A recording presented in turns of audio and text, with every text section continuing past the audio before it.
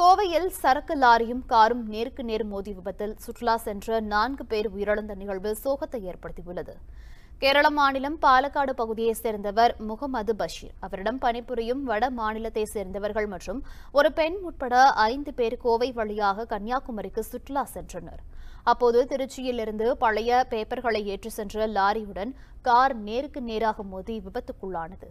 இதில் சம்பவ இடத்திலேயே ஒரு பெண் உட்பட 3 பேர் உயிரிழந்தனர். இதுகுறித்து தகவல் அறிந்த போலீசார் படுகாயமடைந்த இருவரை மீட்டு மருத்துவமனைக்கு கொண்டு சென்றனர். ஆனால் செல்லும் வழியிலேயே மற்றொருவர் உயிரிழந்தார். மேலும் ஒருவருக்கு உயிருக்கு ஆபத்தான நிலையில் மருத்துவமனையில் சிகிச்சை அளிக்கப்பட்டு வருகிறது. உண்மை செய்திகளை உங்கள் கண்முன் கொண்டு வரும் காவிரி நியூஸின் யூடியூப் சேனலை சப்ஸ்கிரைப் செய்யுங்கள்.